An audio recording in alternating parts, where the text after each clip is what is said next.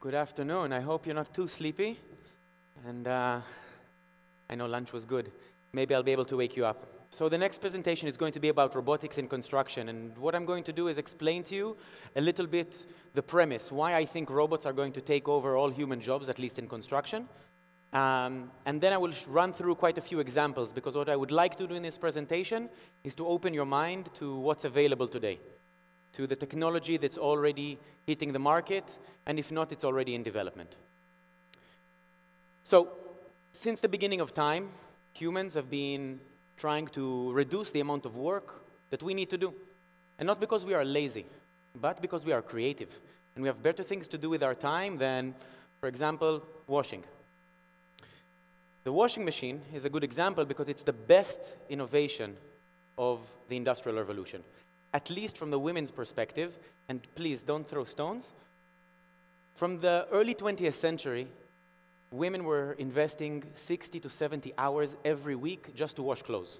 The washboard was a great invention. But then in the 1970s, the washing machine came. And what happened? Women invested less than 20 hours a week in washing. And now, meet Foldit. Foldit is a robot. You put dirty washing on one side, you get clean folded washing on the other side. And the price point that they want to do here is $1,000, so pretty affordable. So we develop robots because we want to do less work. And now I'm here to tell you that the robots are already here. It's not science fiction, it's science today. So meet Flippy. Flippy is the robot that is making hamburgers already in California. There's a hamburger joint you can go, and the robot is making your hamburgers. And meet Cafe X. This is a coffee barista, robot making your coffee.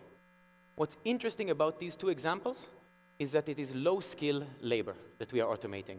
So it is not the high-skill, high-pay labor that we would imagine that we're automating, but the low-skill. So the arbitrage for efficiency, when you're talking about higher-pay labor, is massive. And that's why this statement, I believe, is true. According to a 2017 Oxford report, 47% of jobs in the United States today can be automated. And you know what?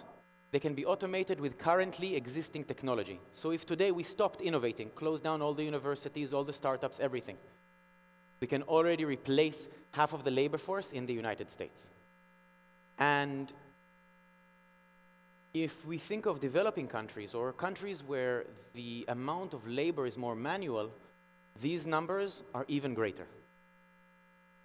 So in this revolution, there are going to be big winners and big losers. And I would like to go through three major industries that are already going through this transformation before we get to construction. The first is shipping. According to Allianz, 96% of all accidents in the maritime are because of human error.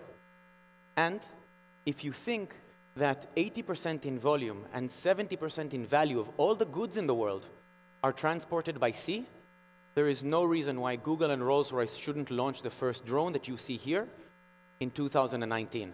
That's next year. Agriculture. We want to feed the world population with low-cost, high-quality food. According to Goldman Sachs, robotic agriculture is already $240 billion industry. And with numbers like this, it makes sense. This is just lettuce picking. And robots are twice as better as humans. Trucking. This shouldn't come as a surprise because it's in the media all the time. And it's already a $700 billion industry in the United States alone. And you want to know why? Not because all the goods in the United States, almost all the goods are going through trucks, but because trucks in the United States cause 4,000 deaths every single year. To me, in 2018, this sounds completely irrational and should not exist. So these were three major industries, but now let's talk about construction. Because construction touches the lives of every single person on Earth, whether at work, at home, on the street, the infrastructure, everything at the end of the day is related to construction. So I mean, construction is a hot topic. If you look just at Google search terms, in the last 8 years, this is the graph. And this is just how people are searching for the word PropTech. But if you look at investment, it's correlated. $4.3 billion investment in private companies in construction tech. This is great. This is amazing. But you know what? According to McKinsey, construction is still the third least digitized sector after hunting. Yeah, I know. And this McKinsey Global Institute is the Bible of construction. Every major construction firm in the world, their leadership have probably read this report. So this, again, shouldn't be new to anyone in the sector. But this still is very surprising. Less than 1% invested in R&D as a sector. There is no question that this does not lead to good innovation. But still, when we talk about innovation, everyone in the sector of construction says, no, there's great innovation. All this money is invested in software. We have BIM, building information management or modeling. And it's right, BIM has existed in the industry since the early 90s.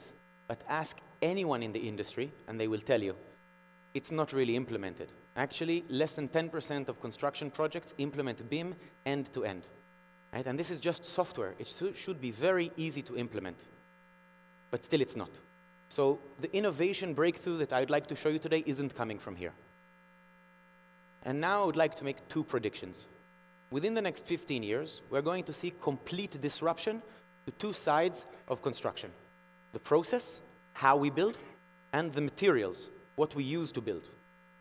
And the reason we're going to see these disruptions is not because of prop tech or construction tech or the lack of innovation from the construction industry, but because of the private space industry. Humans are very bad at surviving in space. So we need machines to do the job for us. And the last decade has seen $350 billion invested in private space industries. These are just a few of the companies. The next 2 decades, according to The Economist, will see $3 trillion invested. That's an order of magnitude greater. This is a greater jump than construction has done in maybe 200 years. So for those of you who are not in the industry, this is what construction looks like today. The people carrying, doing everything, 100% manual on-site construction. Some amazing companies like Katera, Bluehome, Planet Prefab are doing off-site construction, prefab, in a factory, factory settings, millimeter precision. But go back to the first picture, because humans are still putting these together, and that is the weak link. And also, if you think about prefab, it's an amazing factory somewhere over there, and the construction site is somewhere over there. And this, to me at least, doesn't make sense, to ship all these goods from one place to another. So in my opinion, the process, the future, is going to actually be more like this picture. Fully autonomous machines. And when we talk about fully autonomous machines, we can start looking at different materials, because suddenly we're not constrained to the physical body, to the human strength, speed, or durability, to the way we can perceive things, to our size, right? So I'm going to now run through quite a few examples of different technologies. The first step is going to be augmenting the human and moving it to robot. So what does it mean to augment human capabilities? It means things like this, right? This machine is still operated by the human brain, so it's practically a dumb machine, but it's very strong, very big, and augments human power. And this one, it's augmenting human precision, so allowing us to do things that are super precise, better than our eye can see. These two are amazing, amazing projects for research from academics. But if we want to look at what's happening in the market, let's look at this. Volvo and BMW have already implemented this. This is ESCO. On the one side, you see the top half of the body being augmented. So now people can pick up twice what they could do and don't feel the weight on their bones. And on the other side, you see augmenting our mobility. And BMW are actually investing in this to see how they can help people with disabilities regain their capacity to walk, and also how they can use this in factories. So I think these are fantastic. This is augmenting the human side, maybe the easiest example to relate to, right? Augmented reality. What we have here is the ability to look through walls. So if we've made a mistake in level 1, we can see it before we reach level 50. And if it's 1 centimeter on level 1, it's probably 5 meters on level 50. And we don't want to get to that type of mistake. So this is saving a lot of money when we're doing, when we are building. Drones, I'm sure all of you are familiar with, they're giving us an eye in the sky. And I have a funny story about this. I don't know how many of you have seen the new Apple headquarters. It looks like a donut. It was the first project in the United States that implemented drones. And you would think that they implemented drones for safety, to make sure that no one is getting hurt, to make sure that the work is happening properly. But actually, the workforce used this to find the lavatories, the toilets. So they didn't have to walk through the entire site to know where they have to go when they have to go. And while this is not what the inventors of technology intended, when they asked the workforce and the work managers about this, actually it was the best implementation, because the work site stayed clean and the workforce were happy. So technology is being implemented, maybe not in the way that the developers are thinking, but definitely implemented. This picture is a paraphrase from a famous picture from the 1920s. And while I don't think the future will look like this in humanoid robots, it will look like this in the sense that there will be one person in charge of lots of machines. And these machines will be sentient. They will have intelligence. And while I don't think the future looks like this, Boston Dynamics do. And this robot is going to do drywalls.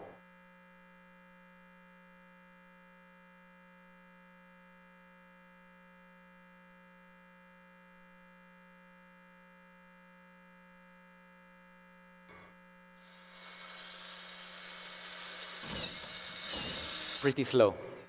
So like I said, I don't think the future of construction is robots that look like humans, act like humans, and move like humans. I think that the future of robots in construction are things that are not humanoid, like the drilling robot, already implemented. So you don't need to look like a human to do the job. And you can see the 3 people there in the background. They're not doing anything. This is the painting robot. So this was the first iteration, actually. The company didn't give me their newer version to show you here, I'm sorry. But this robot, you put in the coordinates of the room, you step back, and it paints the room for you. So maybe one day this will come in a miniature size we can use in our homes, but for large construction, it's already implemented. Now, for anyone who's doing finishing in construction, you know that laying the tiles on the floor is probably one of the most expensive parts of construction. So meet a tile laying robot. Right? Now you can start imagining how maybe this can finish your kitchen, or maybe it can do other things. Spackling. I'm sorry, I'm not familiar with the word in Spanish. But Okibo, a company from Israel, are already using existing machines to do the outside leveling of the walls on a construction site. Earth moving. Build Robotics are taking the same technology from autonomous cars, putting them in tractors that already exist, and allowing them to do the material movement on the construction site. This is a $130 billion industry that this one company is disrupting. And within 3 years, we're going to see at least 5 or 6 more of these types of companies come up. Volvo has already shown interest in creating such machines, so you don't have to innovate them. They're coming like this out of the factory. Can we put on the other screen that just turned off? Sorry. On a larger scale, Komatsu and Caterpillar are creating these types of machines. So this is not new. This is a 500-ton haul truck used in mines to move earth. But what's strange about this picture? There is no cabin for a driver. No place for a human. This haul truck was already implemented by Rio Tinto in Australia, and after 1 year, increased output by 19%. We're talking tens of billions of dollars in additional revenue, just from one small innovation. So we looked at a bit augmenting human capabilities and a bit of robotics. But all the machines I showed you are still kind of controlled from afar. They have a human supervisor. The next thing we need to do is to change the machines, the materials, because if we have machines that can do amazing stuff, now we need materials that can do amazing stuff equally.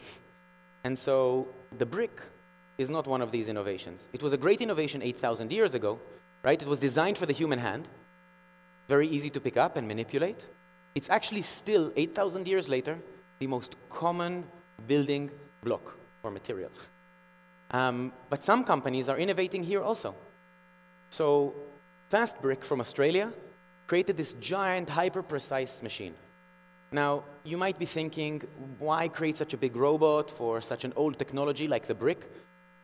But there is sense here. Because when you use this machine, or this one, you don't need mortar to stick between the bricks. Because the mortar was used to level them to make it straight. When you have nanoscale precision, you don't need mortar. When you save mortar in construction, you're saving 25% of the time and 20% of the cost of material. So it might make sense. Now using robotics for a completely different thing. Computer vision for restoration with the precision of a robot. So what we see on one side is basically a broken Roman temple. And with computer simulations, we can recreate it, send the file to the white robotic arm you can see there, and like a CNC, it is cutting away the stone, and it is recreating the pillars. So if we can recreate Roman pillars, then we can do crazy art for our homes, right? Without this additional cost of getting a mason to come and do it one by one. And if we're already in aesthetics, then let's go a step further. Every time in construction we want to do something new, we need to make a new form, a new mold, to pour the concrete in and make this unique shape, right? Imagine Zaha Hadid or Norman Foster buildings. But with the use of robotics, we can actually cut through stone and create these formworks without the additional cost as it used to be associated. And then you have MX3D. So MX3D are the same types of robots that were cutting the stone. They are actually 3D printing, so fabricating from nothing, steel, to make a bridge. And what's really unique here, that you don't need infrastructure. The machine is building the bridge, then going on top of it and continuing to build it. So basically creating the infrastructure for itself.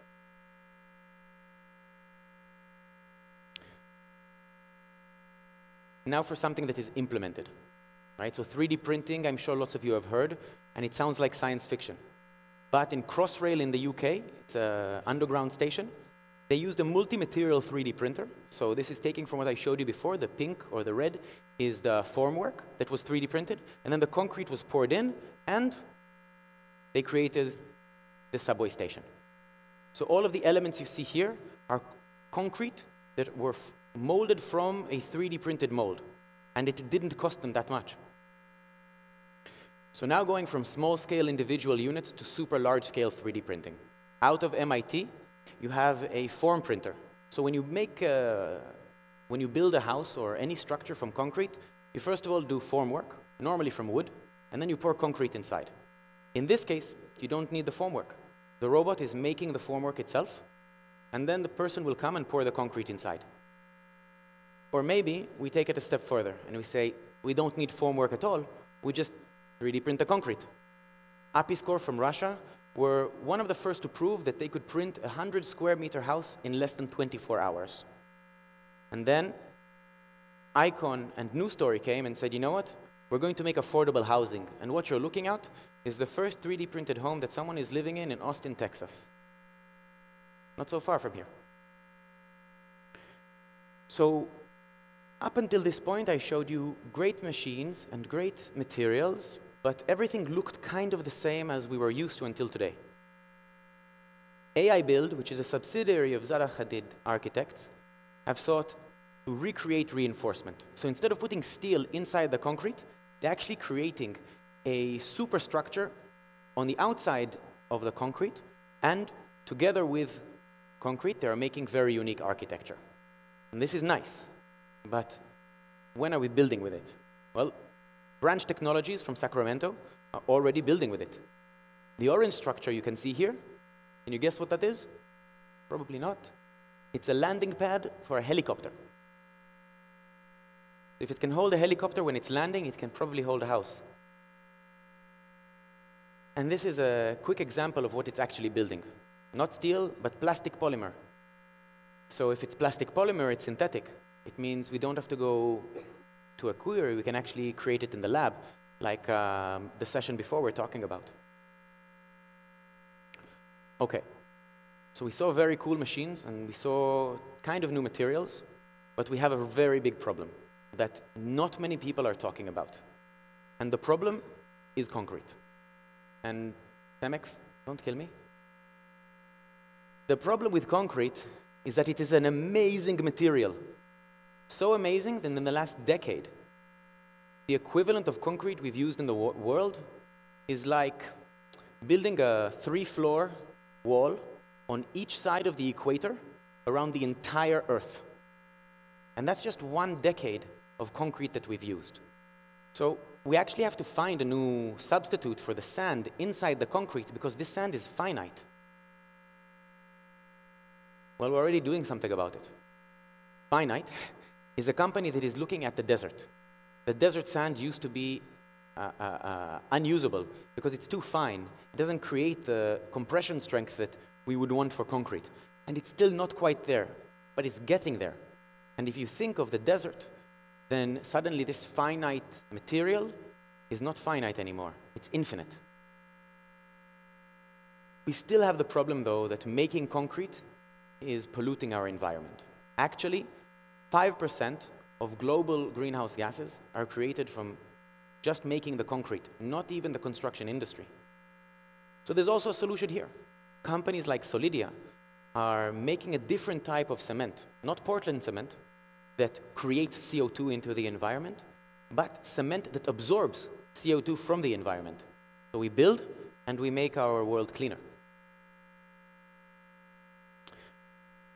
I'd like to stop this segment with a quick video that I made, just kind of showcasing a bit of the technologies that we went through here now. There we go.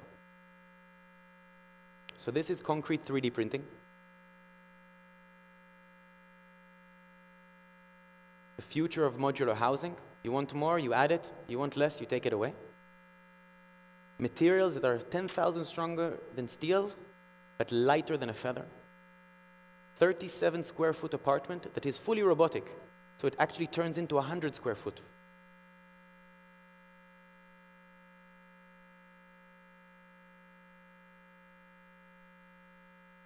This was their first one, where they still needed mortar. And in Japan, they think that offshore construction would look like this, where we just send the robots there, and when it's done, the humans will come to habitate it. This is already the future. This is 4D printing. If you want to know about that, come talk to me afterwards.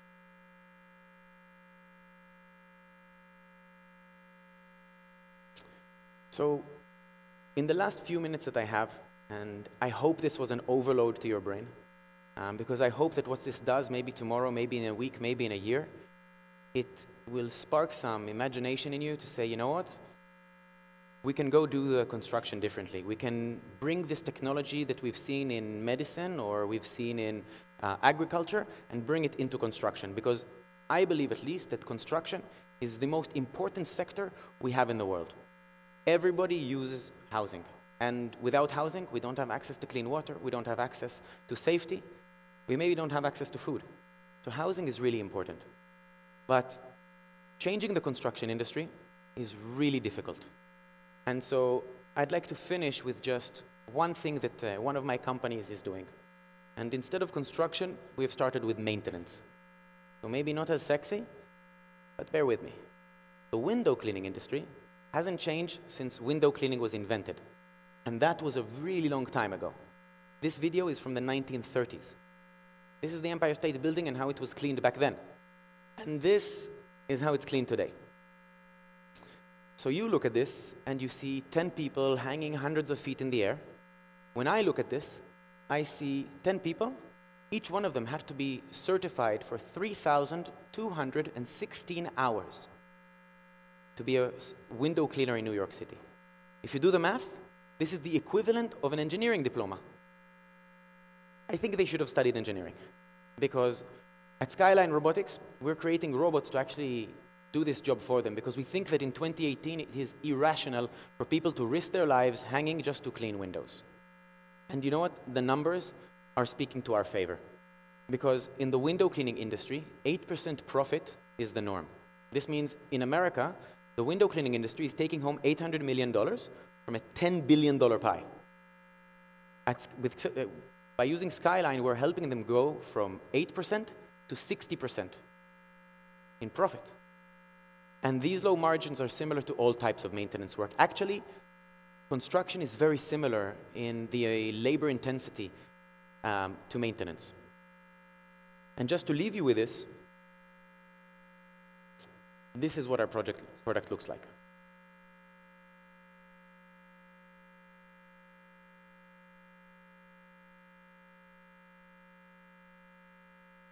I really like looking at them. And so thank you for your attention. Thank you for bearing with me. I hope this was...